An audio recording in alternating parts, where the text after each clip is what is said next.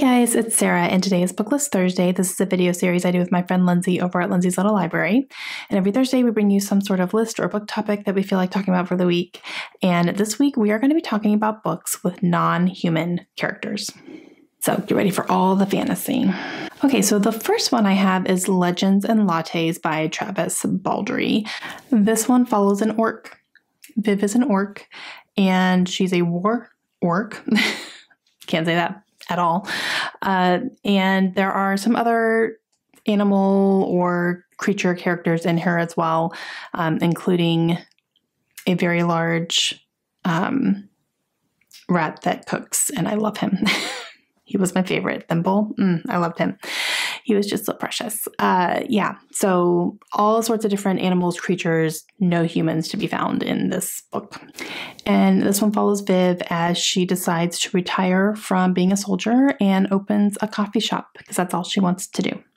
And it was precious.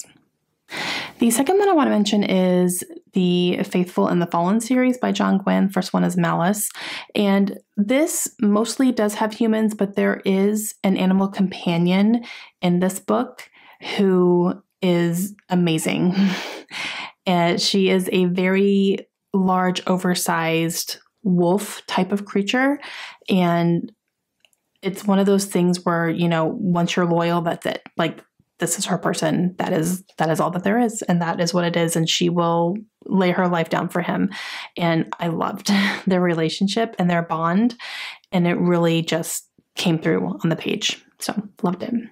Okay, the next one I have is one of my favorite books of the year so far. And that is House of Earth and Blood by Sarah J. Maas and the Crescent City series.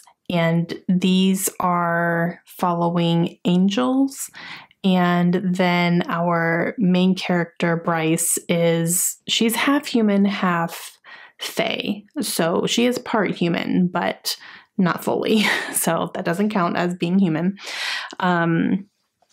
Because she does have, you know, fae abilities and magic and all that kind of stuff.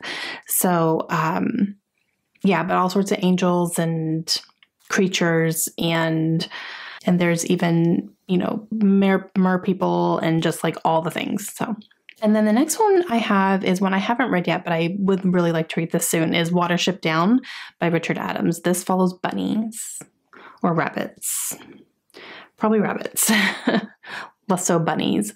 But I believe it follows a group of rabbits who are trying to escape a very dangerous situation in the place that they're inhabiting. I've heard really good things about it, and it's been adapted a couple times, and yeah, I need to read it. And then the last one I'd like to talk about is Lord of the Rings. Is there a human? Yes. But there's a lot of non-humans as well. We got the trolls, we have the dwarfs, we have the elves, we have the hobbits, we have the wizards, we have all sorts of things. More orcs in this one as well.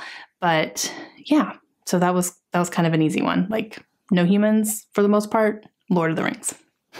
Okay, guys, that is it for me today. Those are a few books that I have read and one I haven't yet that have non-human characters in them for the most part, majority. Let me know some of your answers down below. I would love to know any books that you would recommend that have non-human characters in them. And make sure you go check out Lindsay's video today and see which ones she is talking about as well.